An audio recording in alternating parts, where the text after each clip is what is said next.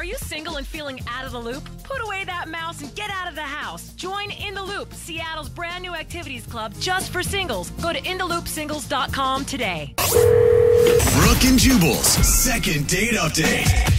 I'm sure you guys have been around people who use like the same word over and over again, and it gets really annoying. Like people say literally nonstop. Or like. Or basically. Got a lot of friends that say basically nonstop. I know for me, it's really annoying when I'm out and people use the same thing to describe me. They're always like, oh, you're so witty. And I'm like, hey, learn a different descriptive word, okay? There's plenty out there. There's also hilarious. Just go to a thesaurus. Just go to thesaurus.com and look up some new words because I'm getting really tired of hearing that over and over. Well, the girl on the phone for a second date update today feels like she might have said something over and over and over again and kind of annoyed the guy that she was out with, and that's why she's not getting a call back. Her name is Maggie. Maggie, how are you? I'm good. How are you? Good. Thank you for agreeing to do the second date update today. Now, before we get into why you think the guy's not calling you back, tell us a little bit about him. Okay, well, his name is Jay. I was like out with my girlfriend. We were just at a bar, and then we met this group of guys. And, we kind of like struck up a conversation, and we kind of separated off like a little bit, and we like hung out at the bar, and then I don't know, like we had really good conversation, and everyone else was going home, so we were like, let's go to another bar. So we kind of changed locations, and we were there until like, it was like 2 a.m. Like we were like the last ones there. So this was your date, right? This was it. Yeah, I mean, it wasn't on purpose. Like, it's not like we didn't like set up like a blind date or something, but it ended up being a date because we met and then we kind of went off by ourselves. Yeah, you guys had your own little private time. How was the conversation and everything with him? It was really good. I mean, if it wasn't good, I wouldn't have, I wouldn't have changed locations with him. That's true, and you probably wouldn't be trying to contact him again either. No. That's how I figured that out. Were your girlfriends like super excited for you? Because whenever one of my girlfriends meets a hot dude in a bar, I'm like, yeah, get it, girl. I mean, he's actually not really my type, I guess, like my normal type. So I think they were actually kind of surprised because he's just a little edgier, like a little rougher around the edges than I usually go for. But. You're into more like preppy type guys? Yeah, I guess preppy, but now that I'm hearing all these things coming out of my mouth, it just sounds ridiculous. So what is a little edgier than I normally date. Well, okay, so what do you mean by that? Like he has tattoos or... Oh my God, I don't know. Like he just... She's flustered. Yeah. I am. I'm getting flustered because I don't know how to explain myself without sounding wrong. Because now I'm all self-conscious about the things that I say. Okay. I feel like I said something wrong. Take a deep breath. Calm down a little bit. We got time to discuss this. You don't have to do it all at once. Like, think about it. What is so different about him from the guys that you normally date? What makes him edgy? Okay, you know how some people seem like just super white collar, like very suburban? He's not like that. That's the guy I normally date. Like you could guess where they went to college. Like you can guess like what their parents look like. And he went to the school of hard knocks. I'm not saying he went to the school of hard knocks, but I'm just saying he's not like the typical like white collar preppy boy that I've dated in the past. So what happened during drinks? I mean, we had good conversation, and so now, like when someone doesn't call you back or when things fall through, you start to like totally overanalyze like everything you said. You said in your email that you were using a word too much. What does that mean? There were a couple times when we were walking, I had like walked by a car and then I walked past another bar and I referred to both of those things as ghetto. I mean, You mean like you were looking at stuff going like, ew, that's ghetto. No, okay, I didn't say it like that. It was my car. I can call it ghetto. It's mine. I like saw my car and I was kind of like embarrassed about it because it is kind of ghetto. It's kind of old and junky. And so I was like, oh, that's my car. It's so ghetto. And then I was like walking past another bar and we were choosing where to go. And I said, that was really nice. I was like, that was kind of ghetto. And then he said, oh, you say that word a lot. And I was like, do I? And then, I don't know, a lot, like 2 times, so many times. Maybe you said it sometimes that you don't even realize it. Yeah. You're right. Maybe I say it every other sentence. I'm very aware of it now, though. You're one of those like preppy white girls that calls everything ghetto, aren't you? Oh my God, that's so No, ghetto. I don't call everything ghetto. I'm not even preppy. Yes, I'm Caucasian. Like, oh, my purse is only a Gucci. It's so ghetto. Oh my God, ew, no. Okay, so that's not you. Terrible. I hate myself the way I'm listening to the things I'm saying right now. It's awful. Yeah, I would find it hard to believe that that's why he's not calling you back, though. And if he's getting offended because you're saying that, then do you really want to go out with this dude again? Right, like that's really judgmental Yeah. to like jump on that. Yeah. All right. How did the end of the night go? well, we didn't like make solid plans, but we texted a little bit after, like in a couple days after that, and then it kind of just like stopped, and then he like stopped answering, and I was just kind of left to be like, huh. Maybe his cell phone plan's kind of ghetto, and he can't send texts or something. You're the worst. I definitely feel like the ball is in his court. You know, like when you've reached out enough times, you're like, okay. Yeah. How many times would you say that's been? I think I reached out 2 more times without a response. Like, I'm not about to like stalk him via text message. Okay, and the only stalk him over the radio. Yeah. All right, well, we'll play a song, come back, call him, and get your second date update. Okay? Okay. Okay, hang on.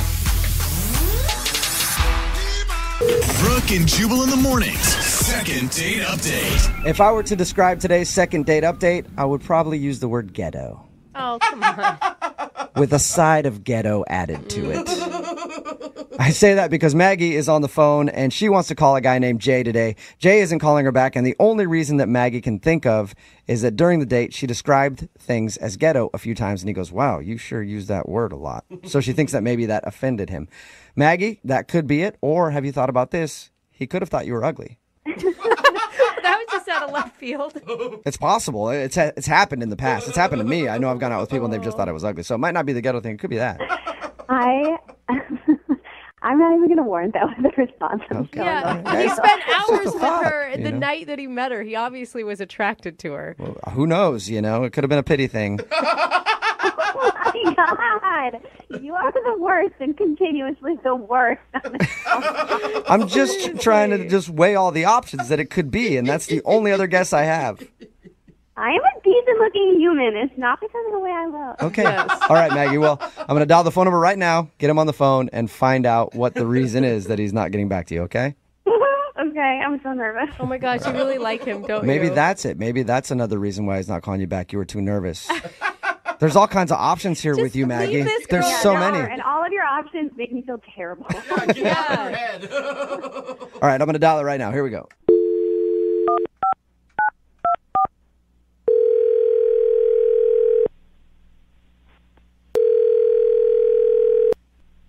Hello? Hi, can I speak to Jay, please? Speaking? Jay, how are you, man? This is Jubal from Brooke and Jubal in the Morning. Really? Yeah. What's up, man? How you doing? You mean the guy on the radio?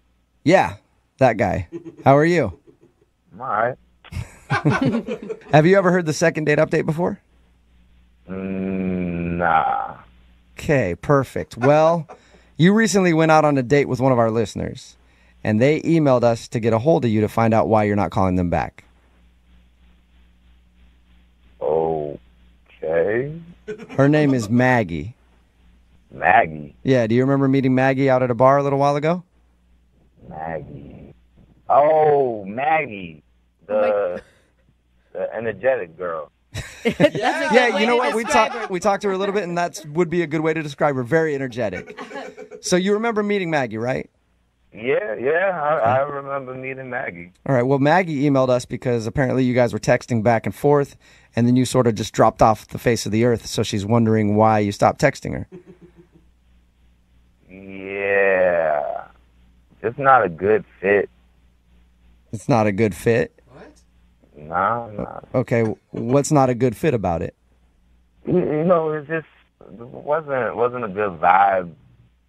That's it? You guys just didn't click? Yeah, I mean, she just said some dumb that pissed me off. We talked to her a little bit about your date, right? And she was saying that at one point you pointed out to her that she said the word ghetto a lot. Like she used it to describe things like, ew, this is ghetto. Like all the time. Okay. Like, that pigeon is ghetto. Like, it's a pigeon. And then, like, at least 3 or 5 times she kept calling me a badass. She called you a badass? Yeah, like, it got kind of weird after a while. At first, you know, everybody wants to be a badass. But then by, like, the 3rd time, you're like, all right, I get it. How did she do that? That's confusing to me. Like, you guys were just talking, she's like, oh, my God, you're such a badass. I mean, yeah, basically. That's weird. You didn't do anything to, like, promote her saying that about your behavior or something? I mean, not that I was aware of. You know, I wasn't, like, flipping over tables or nothing. So she said it like a compliment, though, right? I mean, the way that she put it, it seemed like she was, like, getting off from it. Oh, really? Like, oh, you're a bad boy. Yeah, like it was a huge turn on or something. And then there was this part towards the end of the night, and she was like, "You know who would absolutely hate you?" Whoa. Who would hate you? Yeah, she actually said that. Well, who would hate you? Yeah, that's... You sound like a nice guy to me, man. I'm having a pleasure. I'm having a great time talking to you. I don't know who would hate you. I appreciate that. But yeah, she said, "You know who would absolutely hate you?" She said her father. Wow. So she said, if I bring you home to my parents, my dad's going to hate you. Yeah, but she had like this big smile the whole time. Oh my God. Did it feel like she wants to piss her dad off or something? I mean, I don't know, but the whole time I'm just thinking like, I don't want to be involved in any drama or any family issues. But the whole time she was like, yeah, my dad would totally hate meeting you. I just want to piss my family off so bad. So bad. So did it feel like she was talking to you, not because she actually liked you, just because she thought you were a badass who, for some reason, could make her parents angry? I mean, I think she liked the idea of me pissing off her parents. Well, you know what, Jay? You know what's funny is she's actually on the other line listening right now. Wait, what? She's actually on the other line listening. Maggie, say hi to Jay. No way. Holy Jay. Oh my God. The stuff that I said about my parents, all that stuff, I didn't mean it like I was bringing you home like on purpose. I wasn't going to bring you home to make someone mad, or I wasn't going to actually do it. I was just thinking in my head that they would freak out and be like, this is different than your other boyfriends. But I'm not actually actively going to do it. I'm not using you to bring home to make people mad. Did you just say that you wouldn't actually do that and then say, but they would actually do that? I mean, yeah, I'm sorry. I'll say it again. You're a badass. My parents wouldn't like me bringing home a badass. But it's true. I don't know what you want me to say. It's just kind of weird how you obsess over me being a badass and how I would piss off your parents, and then that's a good thing. Okay, well, I didn't mean it the way that it's obviously coming off to you. I really and truly didn't. I didn't. That's not what it wasn't my intention. You said, this is exactly what you said. You said, my dad would absolutely hate you. How else is that to be interpreted? I didn't mean that he was going to hate you, like, in a bad way, like, actually hate you. I meant he would, like, hate you, like, in a fun way. Like, in a fun way? What? Yeah. Look, you just don't get it. It would just be funny to see my dad's face, because, like, he would be, I would, like, stress him. Like, it would just be funny. Like, we don't even have to, like, go out. Like, just to see his face would be funny. Wait, you just want to use him as, like, your prop? Wow. No. I'm not following this girl, and for the life of me, she doesn't take a breath when she speaks. Well, that's a perfect timing then. Jay, I would love to ask if you'll go out on a second date with Maggie. Right. Just We come will pay over. for it. You'll pay for it? Yeah, absolutely. Do you want to go out with her again? I'm going to still have to go with no. No? Yeah, I think that's a smart Even if choice, it's just Jay. like to meet her dad one time just to see if you can piss him off? I don't want to meet her dad, her mom, her uncle, her granddad. I'm not trying to meet any part of the family. He should just be going on a date with her dad, if anything. I mean, okay, that's fine. I mean, obviously you don't understand my humor, and you don't understand what I was saying. So it's fine. I mean, it's fine. It wasn't going to work, obviously. Obviously. Maggie, don't worry. I'm sure there's a ton of other guys out there that can piss your dad off. Well, if you have any friends, let me know. I definitely do. I'll hook you up, okay? Brooke and Jubal in the morning.